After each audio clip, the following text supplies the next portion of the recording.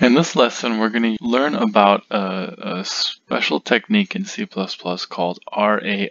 It's an acronym for Resource Acquisition is Initialization. It's a kind of weird acronym, and what even does that mean? Resource acquisition is initialization. So let me explain. So we've just introduced this concept of using the free store.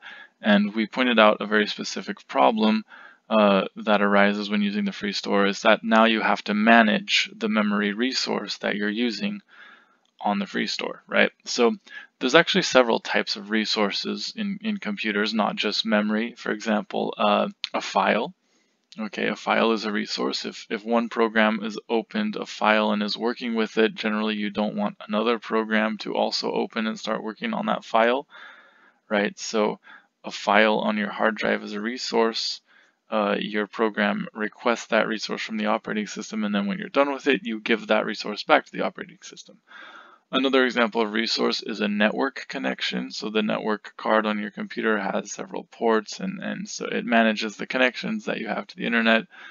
So when you set up a network connection, that's a resource that you currently own and are using. And when you're done using that resource, you need to give it back to the operating system.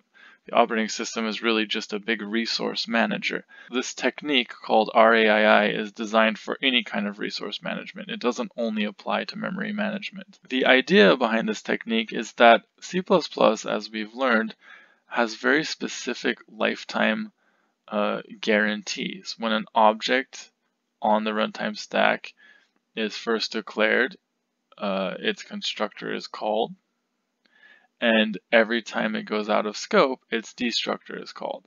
So we know when an object begins and ends its life if that object is on the runtime stack.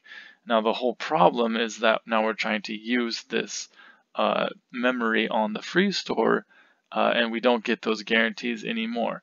But the idea behind resource acquisition is initialization is that, well, you can actually write a class that is bound to some function scope that does have a constructor and a destructor, right? It does have a well-known lifetime, and use that object to manage the resource. You can create a resource manager object.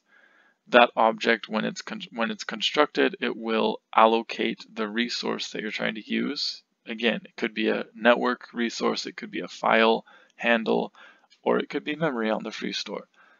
And that manager object will be a value object on the runtime stack, and it's generally a very small object that's easy to pass around between different functions and whatnot. But we regain the ability to control the lifetime because this object is on the runtime stack. And then we take advantage of the fact that we know when this object will come to life, when it will be constructed and when it will be destructed, and we use that to allocate and deallocate the resource.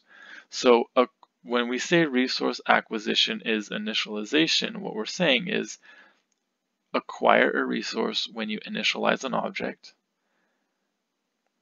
and then release the resource when you destruct an object. Okay, so in order to demonstrate, I've created this resource manager class.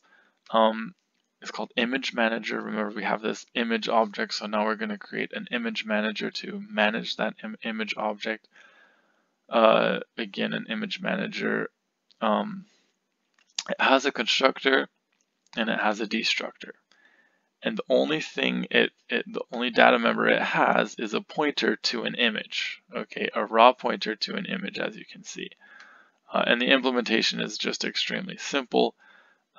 When we construct the object, we create a new image on the free store. Okay, and we're setting our private data member, which is a pointer to an image. Okay, we're setting that private data member to the pointer returned from the call to new image. So when this object has been constructed, it will contain a pointer to an object on the heap. And when this object is destructed, we will delete our pointer. Okay, So this image manager object is very small. It just basically is a wrapper for a raw pointer, but it's not a raw pointer. It's a wrapper around a raw pointer that has a lifetime. It has a specific moment when it is constructed and a specific moment when it is destructed.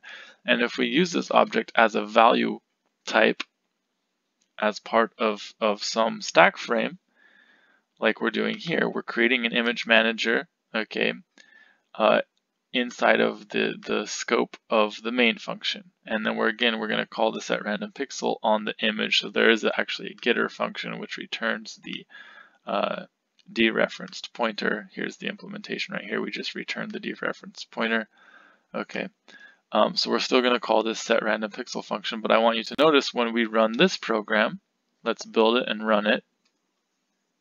Okay, so when we build this and run this program, notice that the image was created and also destroyed.